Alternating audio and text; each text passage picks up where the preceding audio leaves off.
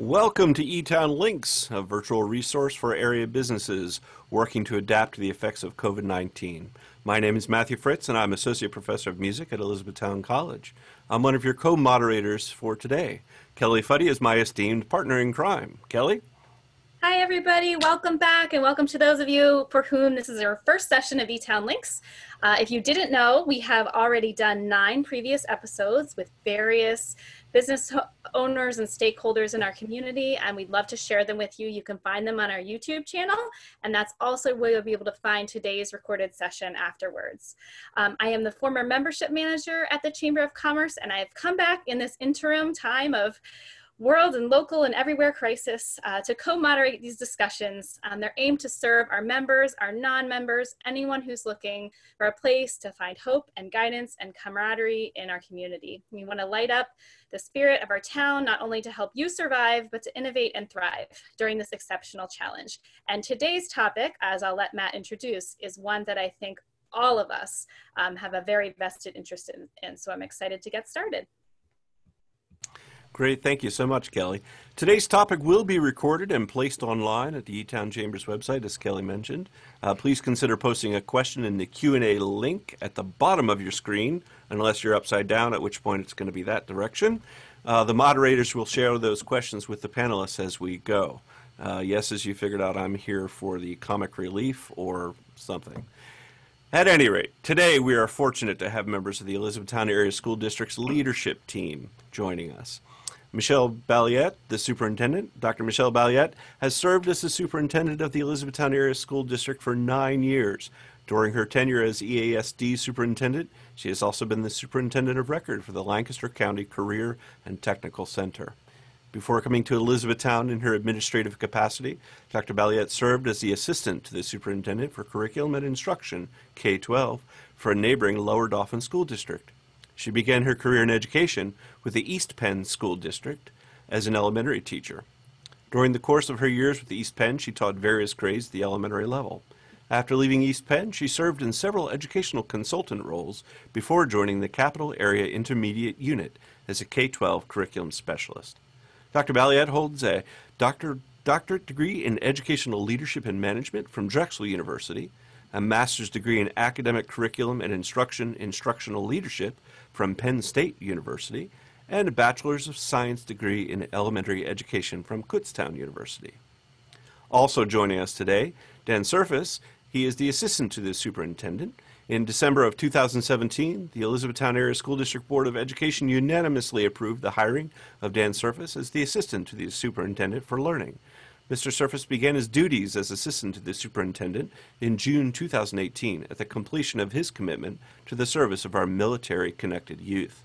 Mr. Serfass began his duties as assistant to the superintendent in June 2018.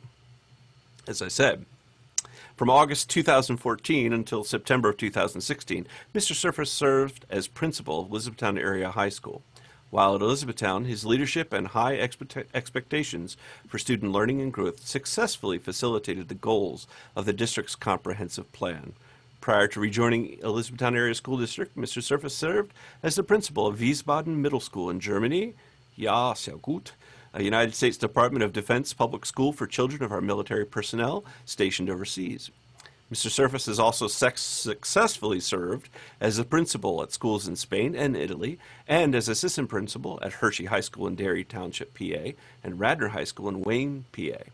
He has also taught civics and science and coached at William Allen High School in Allentown, PA, and the Shipley School in Bryn Mawr, prior to transitioning into public school administration. Mr. Serfass is a graduate of the United States Naval Academy in Annapolis, Maryland, where he earned a bachelor's degree in applied mathematics. He was awarded a master's degree in educational leadership from Lehigh University in 2005. Other postgraduate degrees include a master's in management from Troy University and a master's in public administration from Shippensburg University, which he received while studying national security affairs at the U.S. Army Senior Officer War College in Carlisle, PA. And last but not least, Richard Schwarzman. He's our Assistant Superintendent for School Student Support Services and Compliance. He was named Assistant to the Superintendent for Student Support Services and Compliance in 2016.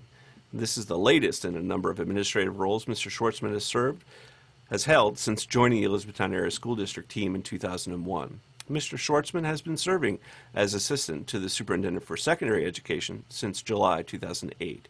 He has also served as a brief stint in the central office as the Director for Schools and Learning during the 2007-2008 school year.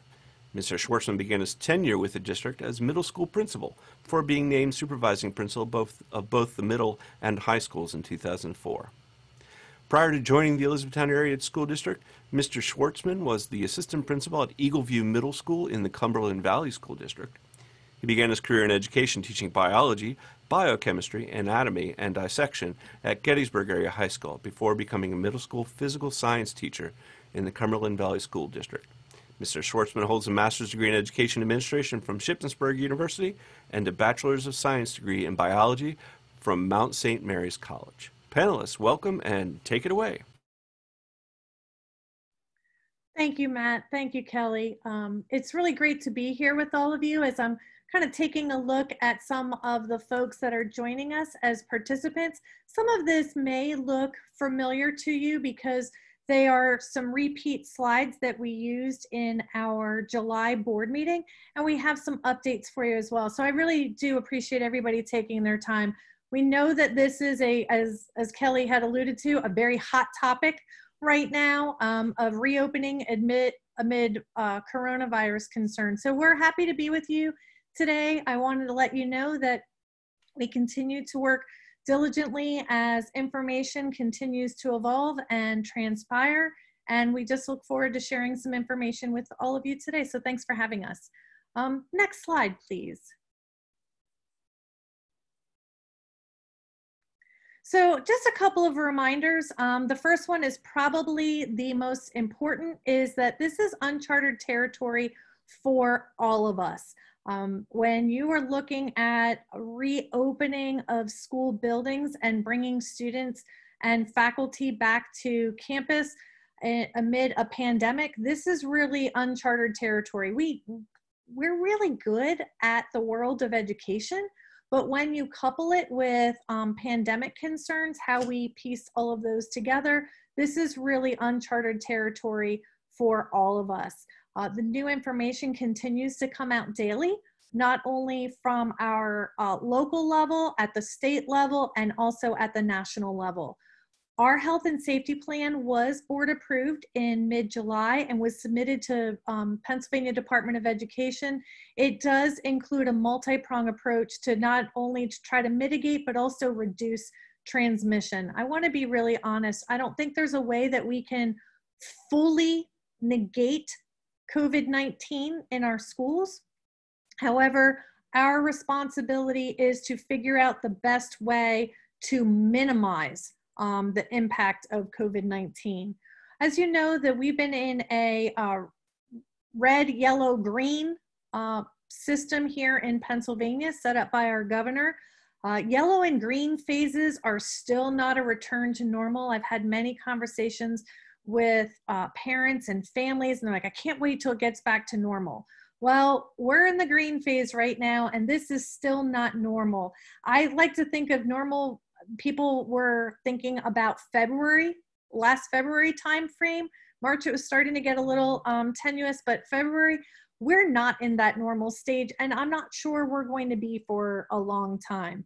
There are still limitations and restrictions within each of those phases, whether we stay in green or if we go back to yellow. Hopefully we don't get to red, back to red, but each of these phases has some restrictions and limitations directly impacting schools. And even in the green stage, and I know that it's summer and people are feeling like they had been cooped up and they want to get out and do things.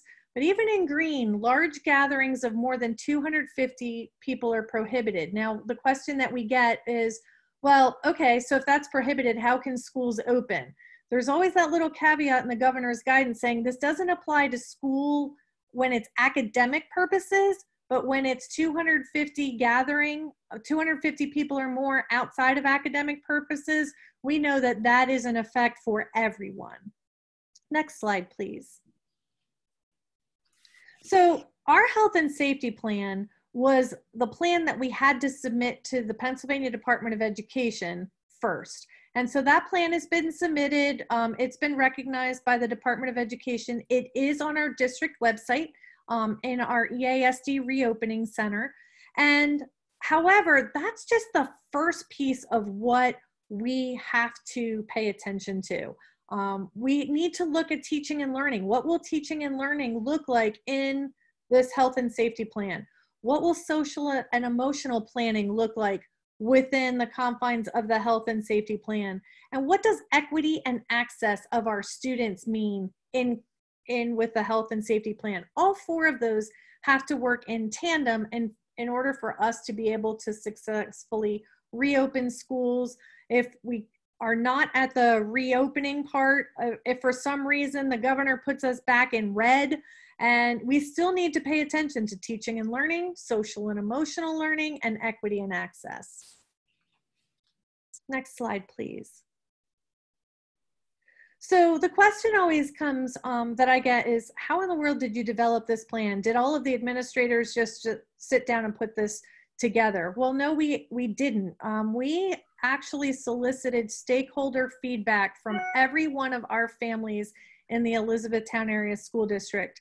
We also solicited feedback from every one of our employees who are employed in the Elizabethtown Area School District, and we also involved community partners. There are several names that I see on this attendees list who were part of our stakeholder development group.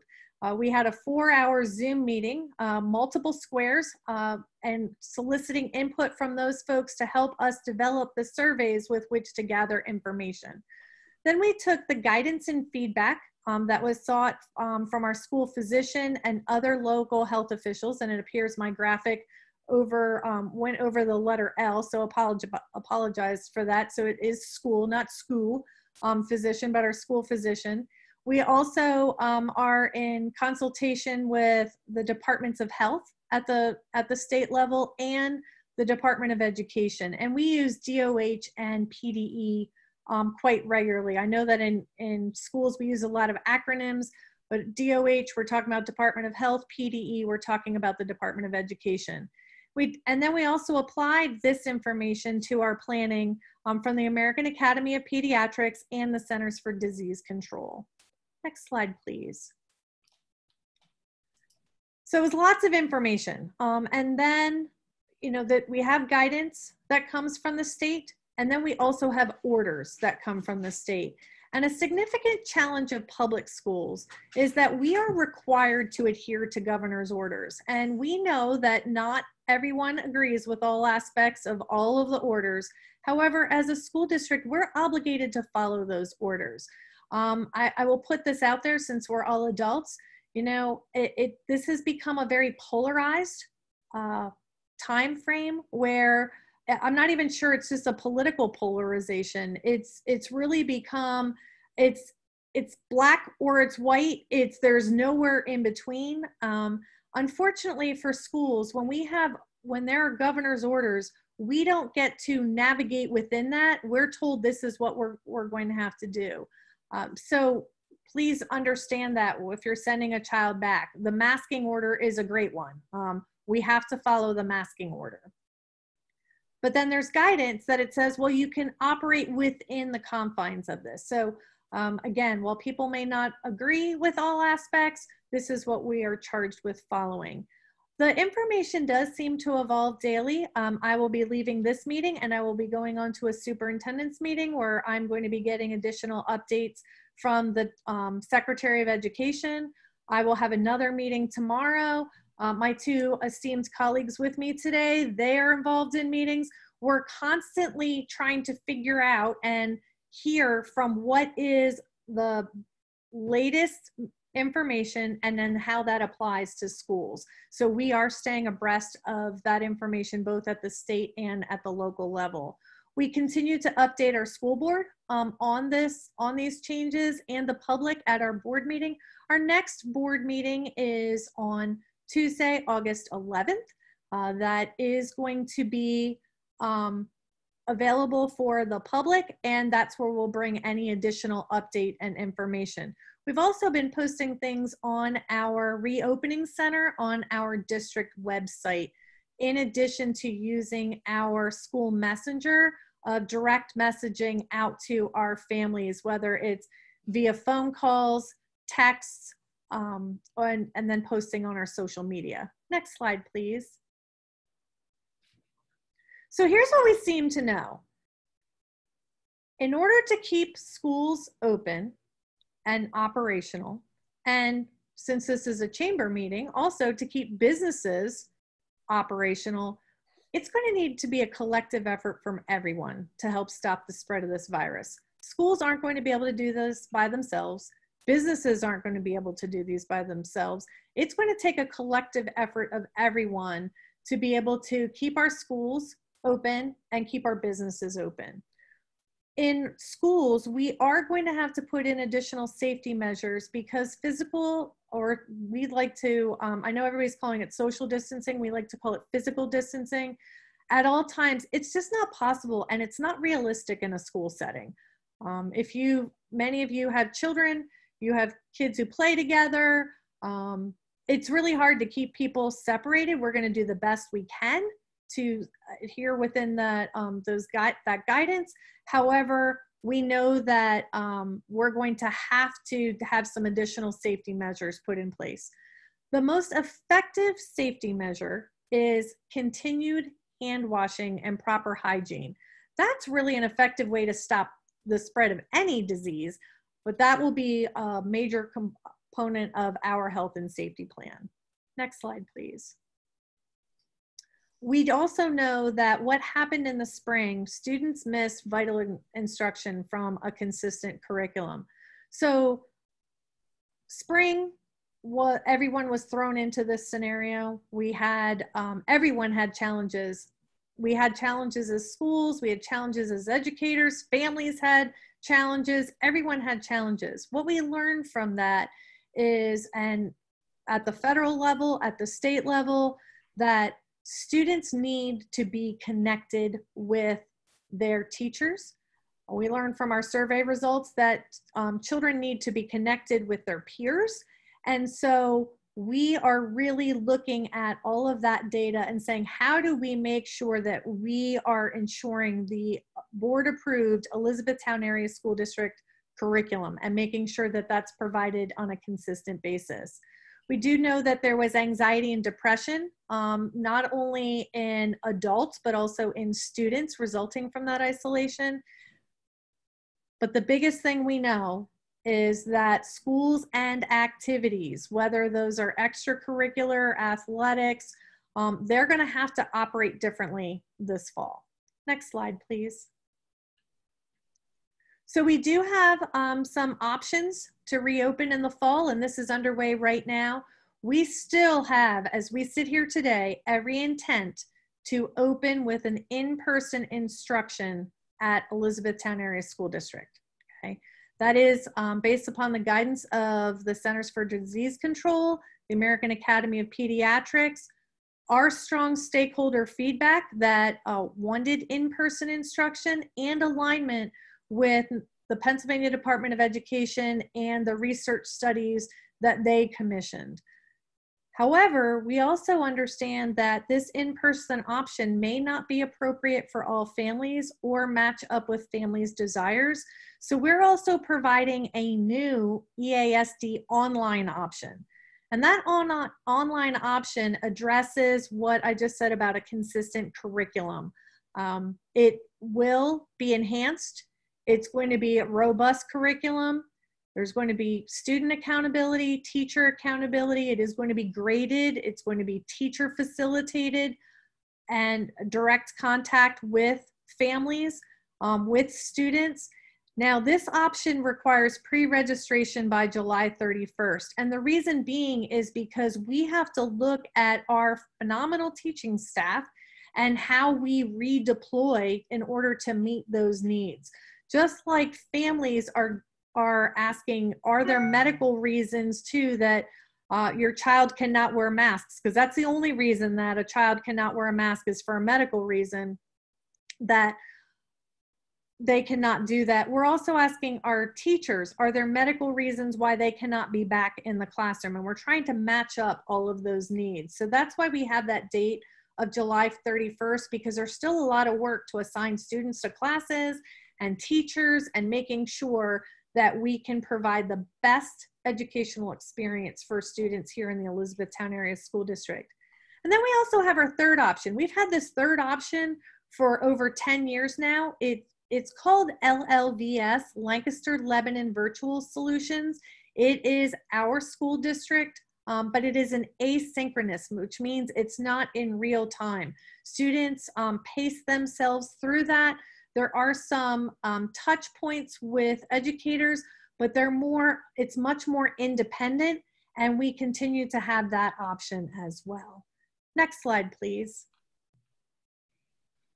So I know that Kelly's been kind enough. She's been posting where the reopening center is on our website. If you get to that reopening center, you're going to see some information there. I have the link also on this slide, but there's information about face coverings. We have always wanted our students to wear face coverings. However, at that July board meeting, there was not an ability to enforce the use of face coverings.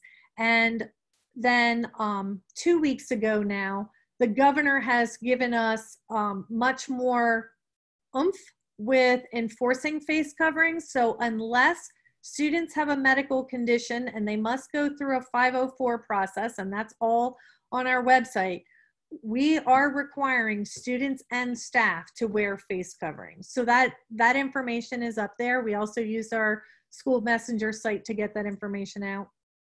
There's information on special education services. We have a great graphic, a closer look at each option that's on there, and we'll talk about that in a little bit. We have our board approved health and safety plan, frequently asked questions. This whole presentation that we did with our school board is up there, and then our parent and guardian survey results. So you can see for yourself how our parents and guardians responded to that survey. Next slide, please. At this point, I'd like to turn this over to Mr. Dan Serfass, our assistant superintendent, and he's going to talk about the three options that I just spoke of, parent choice. So, Mr. Serfass? Thank you, Dr. Balliet.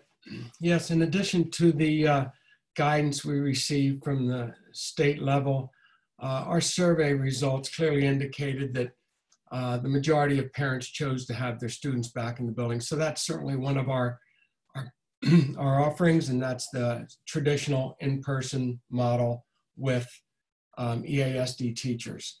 The second option, the EASD online option, is also with EASD teachers, and I'll get into that a little bit more. And then the third being the Lancaster Lebanon Virtual Solutions, which we contract with through our intermediate unit, that is IU13. That offering is independent of school hours. It's with state certified teachers, but not EASD teachers. It's largely independent work. There is some contact time during the week with assigned teachers, but again, largely independent. Courses are assigned through the intermediate unit, but we administratively oversee that. We have put a lot of time this summer into planning. Really, academic efficacy and equity and social emotional wellness really are driving our planning, particularly for the first two models. But in all three of those models, those students are still school district students and still have participation ability for all of our extracurriculars and other offerings that we'll be able to provide in this pandemic environment. But for the in-person and the EASD online, those students would follow the same schedule. We have specific online teachers that will be assigned to the students in cohorts. They'll both be following the same curriculum, scope and sequence, and pacing guides. Again, the same school hours, same content. There will be collaboration, involvement in both in-person and EASD online, which is a virtual environment. There will be grading So we've really stepped up what we did in the spring. Again, we did pivot well, I thought, on March 13th, but we all know that we really needed to increase efficacy and student learning and engagement. So attendance will be taken for the online model on a routine basis through the day, as will, of course, the in-person. Grading will be now involved with the EASD online, where it was pass and incomplete for the spring. Both, of course, the EASD online and, of course, the in-person are both synchronous, where the student will be involved with the teacher through the school day in the online version. One of the frequent questions we get, will my child be sitting in front of the computer all day in the EASD online? The answer to that is no. Of course, there's phys ed class breaks, recess breaks, lunch breaks, independent work breaks. So, and that'll be variable somewhat by teacher, but it won't be continuously at the monitor all day. We'll be using our learning management system for both in-person and EASD online that we've been developing over the years. Schoology for grades 4 through 12, and Seesaw, which was proven very successful, very successfully piloted at East High this past year. That will be consistent K-3. And we'll be providing parent tutorials to help parents through that learning management system. We've worked with vendors to increase our technology instruction tools. And lastly, we see the transition between in-person and online to be fairly fluid, but we're asking parents to commit at least through September for whether it's in-person or online, so we can create this, share the resources, redistribute the resources that particularly teachers, as Dr. Balliet stated, to get started. We do have extensive Q&A for these issues online. We also have the informative four-column, what we're calling a four-column document that's online, comparing and contrasting the options.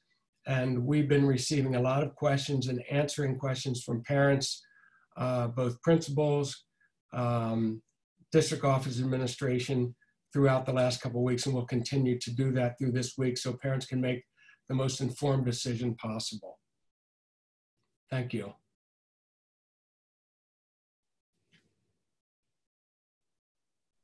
Next slide, please.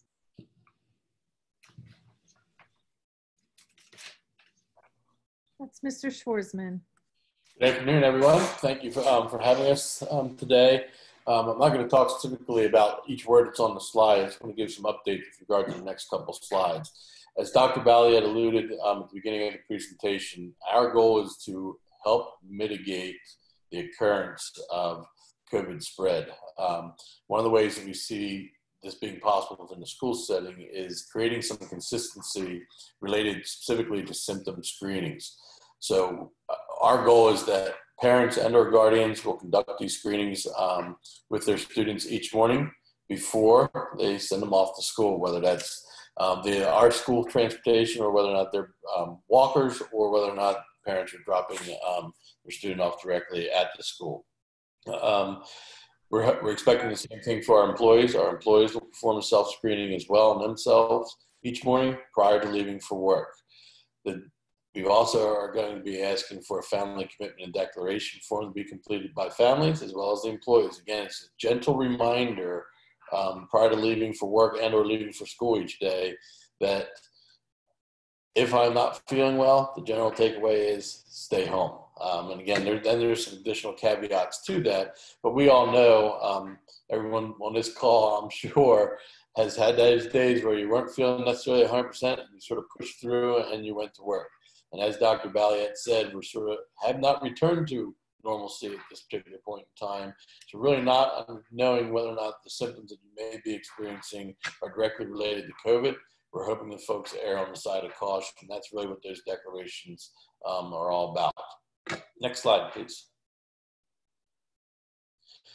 One of the things that came up via our surveys, as well as from the guidance initially that was coming out, was how would screenings take place? Would you do them at home with parents, or would you be screening at schools upon arrival? Based on the number of students and staff that we have, we've opted to do the self-screen at home prior to leaving for school for the day, whether in the capacity of a student or as an employee. So temperature screenings will not be required upon once students arrive at school. Again, the general takeaway is that if you've knowingly been exposed to COVID-19, you've been directly diagnosed, or in general just aren't feeling well, our hope is that you will stay home and let the process sort of run its course. Next slide, please. One of the things that we had to build into our health and safety plan, as Dr. Balliet alluded to, that was approved a few weeks ago, we had to spend a lot of time identifying what we were going to classify as symptoms, which that was easy. That all came from all the health entities that are out there and the experts from CDC, et cetera.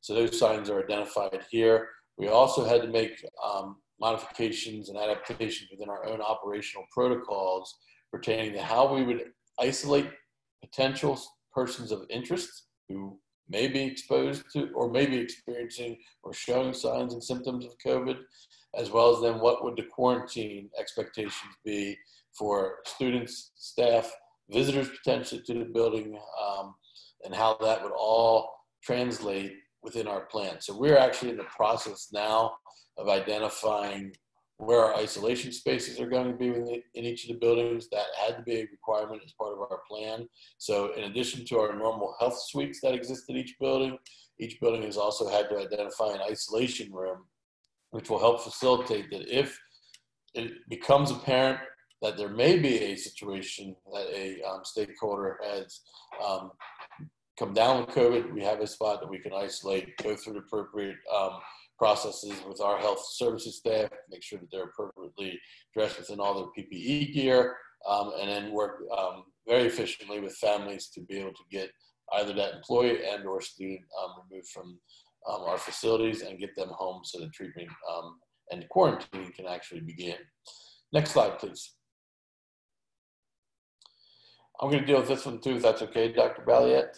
Please. Okay, so one of the things that we, within the plan also, we have to create is a communication plan, and we're in the process of that as we're fine-tuning all of our protocols now that the plan has been approved. One of the things that keeps coming up quite a bit is, well, how would I be notified if my child or my spouse, et cetera, was in a location where there may have been a possible exposure? What's going to be communicated with regard to that? We will actually work directly with the Department of Health. They will actually guide us through that process. We do have to maintain privacy as to the greatest extent as possible. The Department of Health will actually help us go through the contact tracing process if it becomes apparent that we have a case of COVID. And then based on that, they will then guide us in terms of who do we actually need to make direct contact with. So this is a little bit different than some other things. Under Dr. Balliet's leadership, we have been very transparent as issues rise within any of our buildings.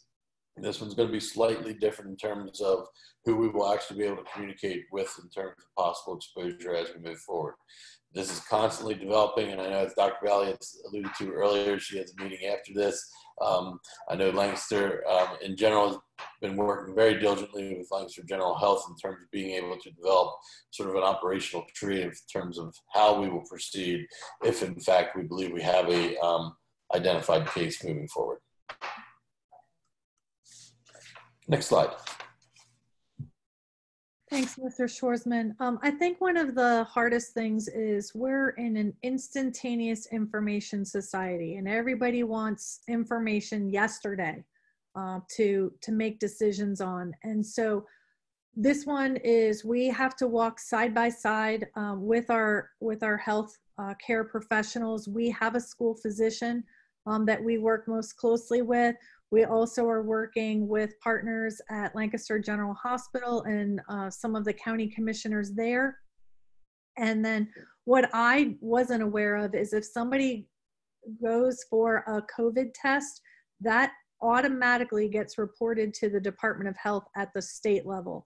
And so while everyone wants information instantaneously, there may not be information that we are able to provide yet. And I just want to caution families, because I know that people are worried about their children. We worry about the children. We worry about the staff.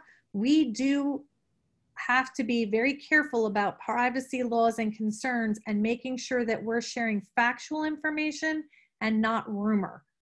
We've all seen the experience of the Facebook rumors that get started out there, the social media rumors, and we cannot be sharing information that we are unable to share or that don't have at the time. We will do our very best to try to stop rumors, but we would really ask for the help of the community not to start rumors either, because again, this is something that we have to work side by side with health officials on. So I did talk about physical and social distancing. We are going to do that to the maximum extent possible in all learning spaces. There is still a debate between 3 feet and 6 feet going on right now. If you talk to some of the medical professionals, they're saying 3 feet with masking is perfectly suffice. If you talk to other people, it's 6 feet, no mask. We are going to try to adhere to 6. When we can't adhere to 6, we're going to adhere to 3. And again, we are having the masking involved in there. So, and we call it face coverings because there's also times where the face shields will be used, clear face shields, in working with students who maybe need to read lips or understand speech formation. So while I'm saying masking, it's really face coverings in order to help mitigate that. We have asked our staff to remove personal furniture, which is a departure from where we were going with the soft seating and the comfortable spaces, but we're trying to remove extraneous furniture out of our buildings so that we provide as much space as possible in each of our learning areas to adhere to the physical distancing. So the big takeaway on this is that everyone should have face coverings with them at all times when in our buildings and even off of our property. Next slide, please. We are still going to be providing district transportation. However, we're going to be doing it under these conditions. Face coverings are going to be required of all passengers to use our buses. We're going to seat members of the same household together. And people might go, well, that's a no-brainer. But there are times we get requests from parents saying, hey, they have to spend the family time together. We'd like them to have their own friends on the bus.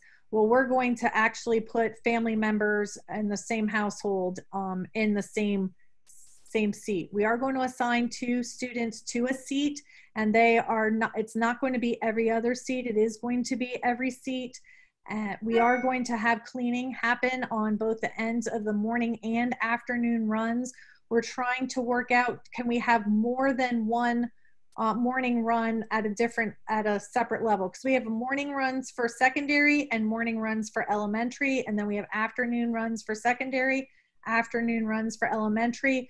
We're looking at transportation now as we're gathering that information about what option parents are choosing for their children to determine, can we get multiple bus runs in the morning for elementary? Can we get multiple bus runs in the morning for secondary? Can we get multiple bus runs in the afternoon for secondary? Can we get multiple bus runs in the afternoon for elementary? And so we're working through that process right now.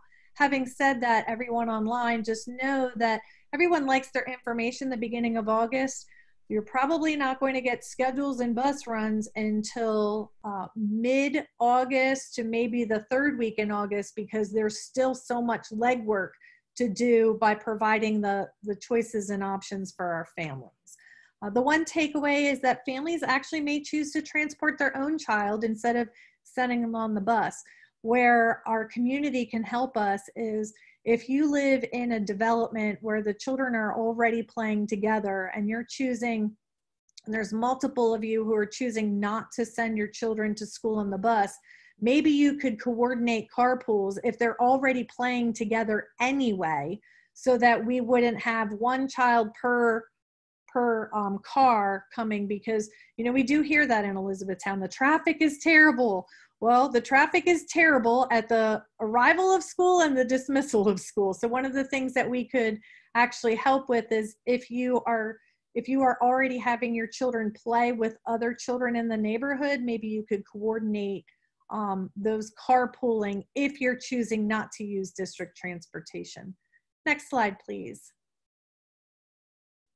So cleaning and sanitizing. All of our high touch areas are going to be cleaned regularly throughout our school, and we list what those are right there. We are encouraging students and staff to bring on their own individual water bottles. Somebody said, well, just turn off the water fountains. Well, by law and by code, you're not allowed to just turn off fountains, but we are encouraging folks to bring their own water bottles. We do have water filling stations, water bottle filling stations in some of our buildings that can be utilized. Just understand that we're going to be having those cleaned quite regularly. Our practice has been to have our classroom doors closed and our doors closed within our building. Inside, we're going to keep those open to also minimize the opening and closing of doors. We are going to ask folks to either sanitize or wash their hands on a frequent basis. Next slide, please. We are going to have hand sanitizers in every single classroom that doesn't already have a sink, and with soap and paper towels. And then we're also going to be having hand sanitizing stations in hallways and common areas. Next slide, please. So there's lots of planning that goes on to this. We're going to have to look at schedules and teacher assignments for some of these safety procedures. We may have cases where to keep cohorts of students together, the students will stay in the classroom and the teacher is the one who is moving from class to class. We are going to be controlling traffic flow within our buildings, try to provide one-way hallways so that we're not mixing two directional. We do not have really wide hallways in Elizabethtown in some of our older buildings, so we're trying to minimize the traffic flow. In our cafeterias, we're going to be trying to stagger seating arrangements and extend lunch serving times as much as possible to accommodate our students, and also use our outdoor spaces.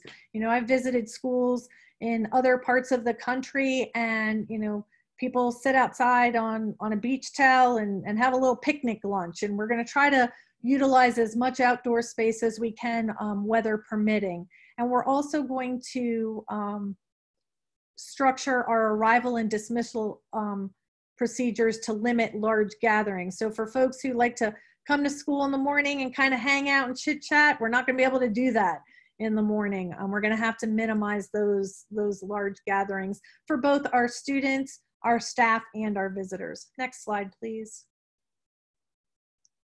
We're not going to be sharing materials. We're going to be trying to minimize that at all costs of sharing materials. We are going to be utilizing electronic resources because we have more of a one-to-one environment in grades 4 through 12 to the fullest extent. We're going to be suspending cubby and locker use across the district. We may be able to reinstitute that in some buildings and in some classrooms once we get up and running, but we're going to suspend those uses because that also creates some large gathering pinch points for us as well. Phys ed is going to be held outside as much as possible. We may need to alter it if weather does not permit us to be outside. Our elementary students are still going to be having recess, but we're also going to incorporate a cool down process, because if you've ever seen a group of hot, sweaty children coming back in from recess and heavy breathing, you know, we want to be able to minimize that as well. Next slide, please.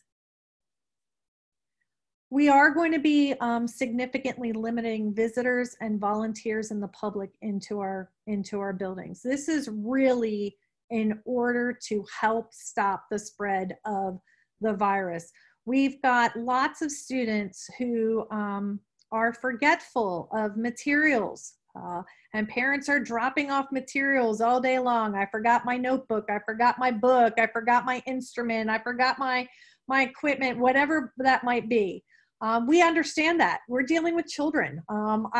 As a grown adult, I forget things a lot of times, but we're going to, instead of having all of that traffic in and out, student materials are going to be dropped off in school vestibules, and they're not going to be brought right into the office. And then somebody will go out and get those things and then disperse those appropriately.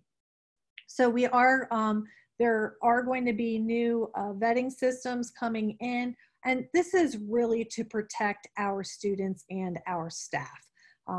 Volunteers, we're going to hold off on that as much as possible so that we can make sure that we can maintain the safety of our students and staff. Next slide, please. Okay, so folks who have questions, they never know who to direct their question to. We have set up a specific Etown email address. It's the reopening@etownpaschools.org. If you don't have, if it's a counseling question, it should go to the school counselor. If it's a building level question, it should go to the building principal. But if you're not sure after that, we've set up an email address that gets monitored at all times, and then those questions get dispersed appropriately so that we can effectively answer folks' questions. Now, I just got the time check, and so I want to make sure that we do leave time for questions, and I think that is our next slide for questions. So Matt and Kelly, I'm not quite sure how you want to do this. If you want to ask us, and we'll try to answer those best we can. Yep, I'm ready. So yeah, we do have about 12 minutes until 1. If any of you can stay longer, great. If not, we wrap up. I'm going to try to send you the ones that can be answered very quickly first. Thank you for all your hard work to open safely. Will the August 11th school board meeting be held in person or virtually? So that's a great question. So this is where the governor's guidance is really interesting. A school board meeting is not an academic meeting according to the state. And so you can't have any more than 25 people. Our school board, our executive committee is discussing that. And right now the direction is to lean that to an in-person meeting for board, but everyone else would be remote and we would be able to live stream that. So we have to be under the 25 number from the state. So we're still working through the details. So yes, some of us will be in person, but it won't be a full blown open meeting because we have to adhere to 25 indoors. Okay, thank you. You're welcome. On the lunch question, somebody wanted to know where. It sounds like the kids are going to be eating in the cafeteria, just spaced out. But 2 other people had the question, will the school still be offering the buffet style lunch? No, that's a great question. So that's where we're working with our SFE, our food service partner. We do contract out with that, and they are working on kind of grab and go type things so that we can provide it in a safe environment. You know, as you know, many of the buffet style restaurants have shut down just because of limiting that contact. So yes, we will be providing breakfast. We still will be providing lunch, but it will look different at least for the first couple of months as we work through this process. They did say they'd be added a hot option to that. Thank you, Mr. Serfass. A question about the school day format. In the second option, which I think would be the online option is what they're talking about, will the students still attend homeroom? So we're modifying homeroom for both the in-person and online. So the first class of the day will be homeroom, and that's where attendance will be taking. That reduces hallway transitioning and the possibility of transmission. Great. Will the school still be offering chorus and band to the students? National Federation of High School Activities and the National Association of Music Educators has come out with guidance on how we can offer that. So our music teachers are looking very closely at it. I would say yes. I would say it would be in a modified version, but we are in the process of buying kits. I know for K-6 so far, the music teachers have purchased individual kits per student to continue with music classes at those grade levels. And we're looking at it obviously at the secondary level too, how this can look. This one might be a good one for Mr. Schwarzman. Will there be more guidance counselors to help support the students struggling with COVID-19 related issues? Great question. We are not increasing per se our number of counselors K-12. We are partnering, however, with several entities for a trauma facilitator for K-6, as we had last year. We piloted that program. And we are also partnering with ECHOS on a crisis counselor for the year to help alleviate some of the other stresses that are on our counselors to be available to meet directly with kids. And then if they need to move them beyond what their job scope and sequence is, we can do that. Okay. Will the kids need to be wearing masks at recess? So if they can maintain the physical distancing of 6 feet outdoors, then yes. If not, then they must wear their masks. Okay. 2 questions about sports. For sports right now, we as parents have to sign a paper saying child doesn't have a fever, cough, etc. Will that be needed daily to enter school as well? I think that would be a no. Is that right? That's actually something, so for sports or for all students in general? I think they're asking both. Okay, so for right now, we are still in preseason voluntary practices. The official sports season doesn't start till mid-August for that. And again, I have a big meeting next week to hear from at least the Lancaster-Lebanon League for Board of Control and finding out what PIAA is thinking there. We are going to ask all families to do those symptom checks prior to the start of school. We're still working on whether or not families would have to do some sort of electronic sign off. Sports right now, it's on such a small basis. It's not the over 3,900 students we currently have in the district. So we're still working through that process and finding out what's the best way to do that. Okay. And then on sports too, how are sports practice and games overseen or managed? Like, I guess, who's supervising those practices at sports? So we do have a wonderful athletic director, Mr. Bill Templin, who has been working side by side with the coaches. And so there are some things that have been allowed this year that aren't typically allowed to happen through PIAA. But all of those coaches work directly with Mr. Templin. They've all had training in symptoms and understanding and how this current voluntary system is working. And then there's additional training that has to happen for the start of the sports season. I will be honest though, as I watch what's happening at the national level and at the collegiate level, I'm not quite sure what will happen. That is not an official superintendent. I'm not telling you what the decision is yet because they're still several weeks away. But as I watch what happens at the, again, national and the collegiate level, this is a very interesting time for high school athletics. We have a few questions about the online learning option. Mm-hmm. So, we heard early on that there's going to be an enhanced and a robust program that's different than this past spring.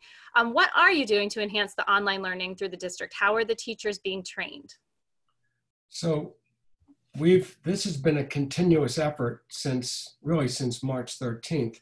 Certainly at the end of the school year, once students finished up and teachers were still working, our whole professional development for those days was all centered around online learning, leveraging the learning management system. We've looked at and purchased additional instructional technology for the teachers' use. And the professional development continues this summer through webinars, online training, and then will continue into August before students return. So this has been the focus of our work with teachers, absolutely. Because teachers are on their summer vacation, right? Yes, but there's, oh, that's a misnomer. Yeah. Right.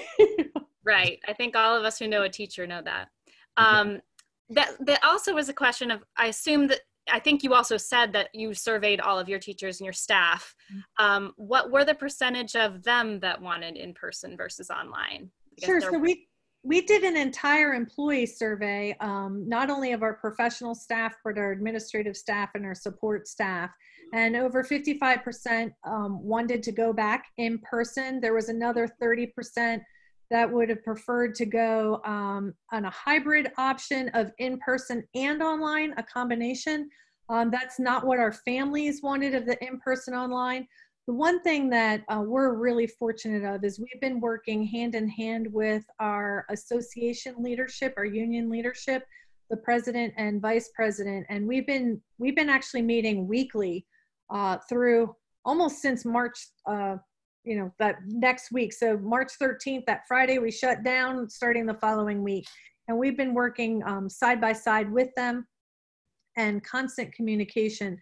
And so while we understand that there's a lot of anxiety, not only from families and possibly students and also our teachers, we have some of the same options for our teachers that we do with our families, and looking at medical needs and then looking at requests and trying to pair that up. So I'm really proud of the relationship that we have with our association and working through side by side.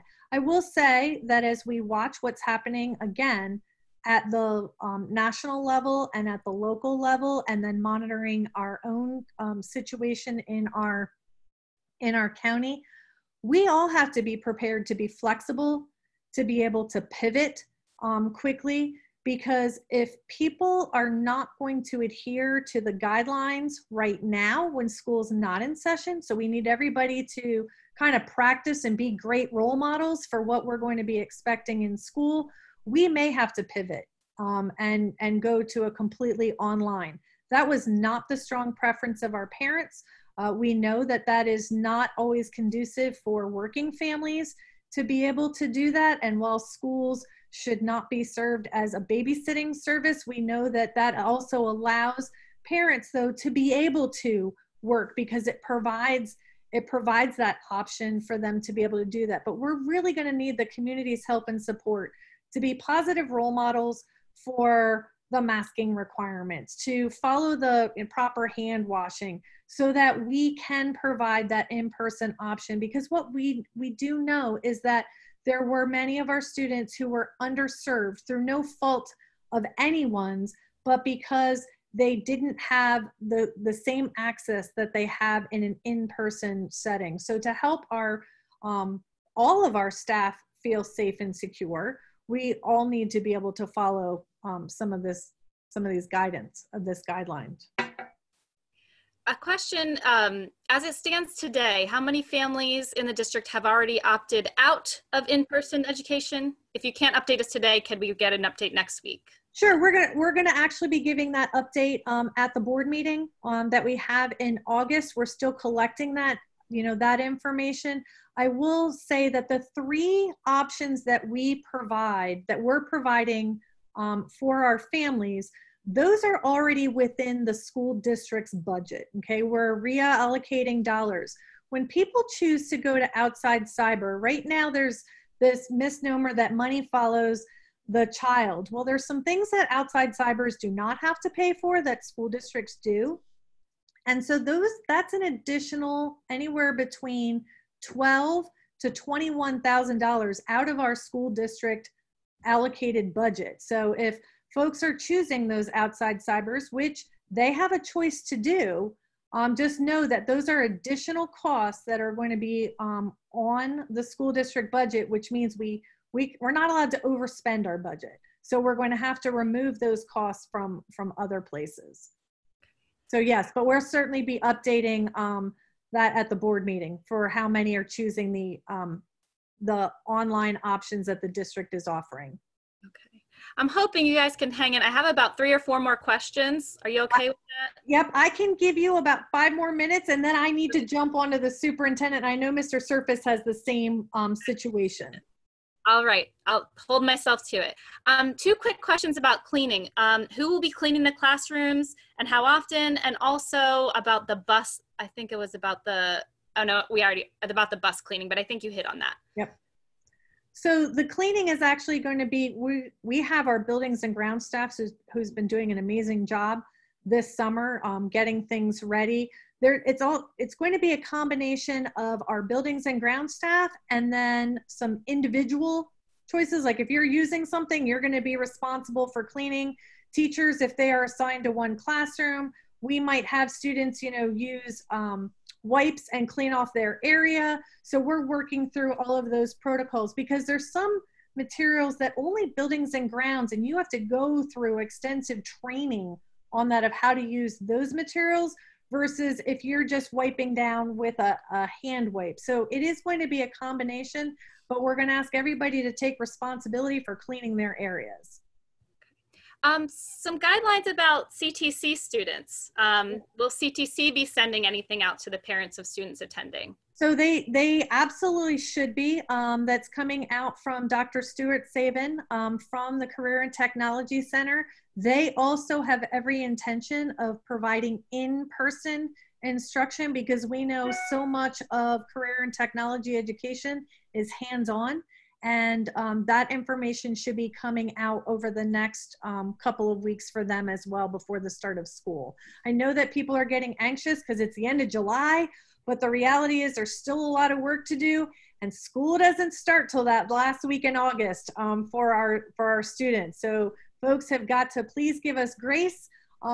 Understand that we all need to be flexible because we're all trying to chart this new territory, and we're going to continue to work as quickly as possible to make sure that we can reopen to students and staff responsibly when that time comes. Excellent. Bus drivers, will they be screening themselves? Yes. Okay. Some people are asking about, when they'll be getting schedules. I assume all of that, is still up in the air about schedules. Yeah. So, I'm sorry, Kelly, I didn't mean to interrupt you. Yes, because we need these next 2 weeks after we get all of the parents' preferences for which mode they want their child to be in, then we have to align schedules. So folks shouldn't expect schedules or bus schedules till like the 3rd week in August this year. We know that that's late, but that's really the time that it's going to need to take us to get that all alignment because there's a lot of moving parts. So in order to provide choices and options, it does delay our opportunity to provide that information in a more typical time frame than that we would have in a quote normal, if there's anything normal anymore. Okay, thank you so much, all of you. There's a few questions we didn't get to, but I tried to leave those being the ones that might be easy answers for people to send to that reopening email address. So if we didn't get to your question, please send it there. And there are just some that are still those things that are up in the air that we don't know. A lot of questions about what happens with quarantine or confirmed positives. And it sounds like you're working with the doctors, the school physician, and the DOH on that, right? Yeah. Okay, great.